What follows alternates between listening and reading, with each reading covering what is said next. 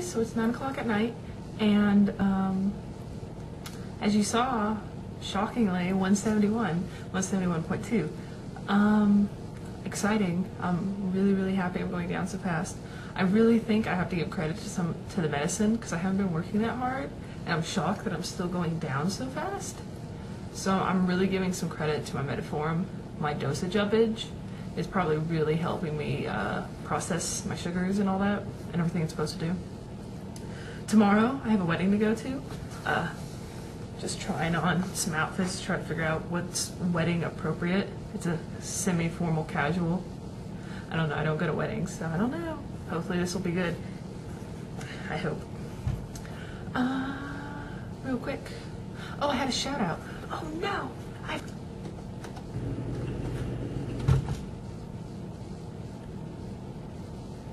Alright, that shout out goes to PM Justin Y. He's got some videos up, I do believe. Some hipster videos of him doing some little dancing. Go ahead and check him out. I'll be putting a link down there.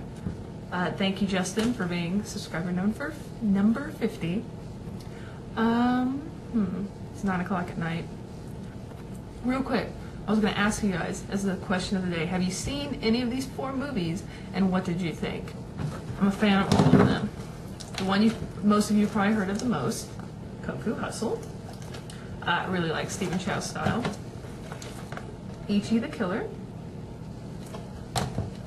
CJ7, also by Stephen Chow. And Shaolin Soccer. Yeah. There's one other I forgot about, and that is Chocolate. And another one, why not add it to the list? Old Boy. Really liked Old Boy. So, I want you guys to let me know what you think of those movies, if you've seen them. If not, I'd recommend them all. Let's go back through them real fast, because might as well add some meat to the video.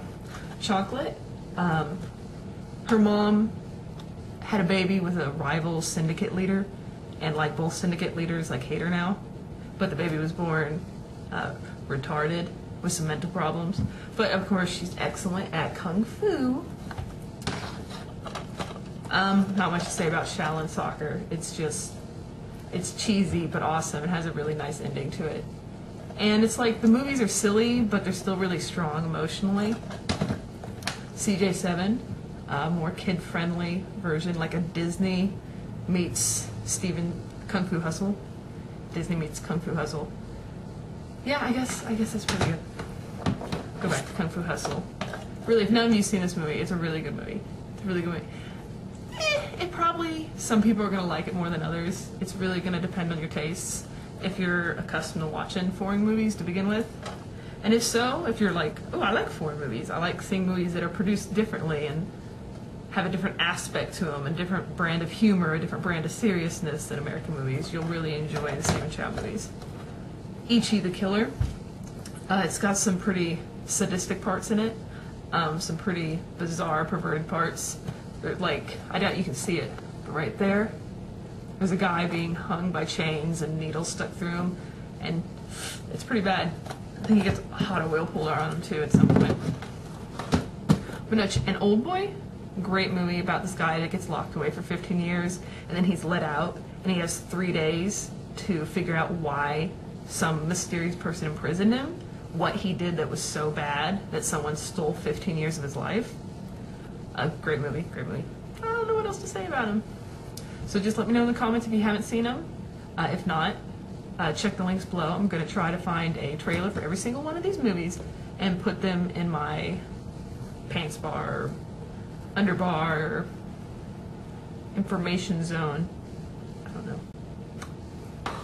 But no, tell me what you think. And if you guys have any ideas, like, hey, I'd like to hear you talk about Perez Hilton, or I don't know, I'm not very political. I don't know. Oh, well, that did bring something to mind. The whole mosque, 2 blocks away from Ground Zero, I think it's fine. Our country is built on freedom, and you know, we're all equals and all that, but we're like, but no, we don't want that close. It just doesn't seem right, and I really think that Obama backing it is the right choice. I'm not saying I like Obama for president. I don't have anything against him, but I'm not like, boo, Obama, you're so bad. But, I mean, he's right to back it up. I mean, we're all about our principles, but then when, you know, it's going to hurt our feelings, we don't like it. We're just like, oh, that's an exception. You know, we don't want any of those people there. I can understand how it steps on sensitivities. I can understand how people are going to be mad about it. But you just got to deal with it. Just like white supremacists, I believe they have the right to walk down the street, and if it makes me so mad I want to throw a rock at their head. I don't have a right to throw a rock at their head, but they can spout their views about things all they want. And I believe in that right, and I believe everyone should have that right. Anyways, I'll see you guys when I see you. I'm gonna have to get up really early and go to this wedding, which I'm all excited about. I'm really happy for Ben and Kim, downstairs neighbors, but also longtime friends of me and my boyfriend Chris. So I wish them the best. They're having a beautiful wedding up on the top of the mountain near here. In Arkansas, there's not many mountains, so but I'm not gonna tell you where. I wish them the best. I wish you guys the best. I'm saying it right to you guys. I'm gonna immortalize my wedding wishes for you. Alright guys, I'll see you whenever I see you next. Don't know when that'll be.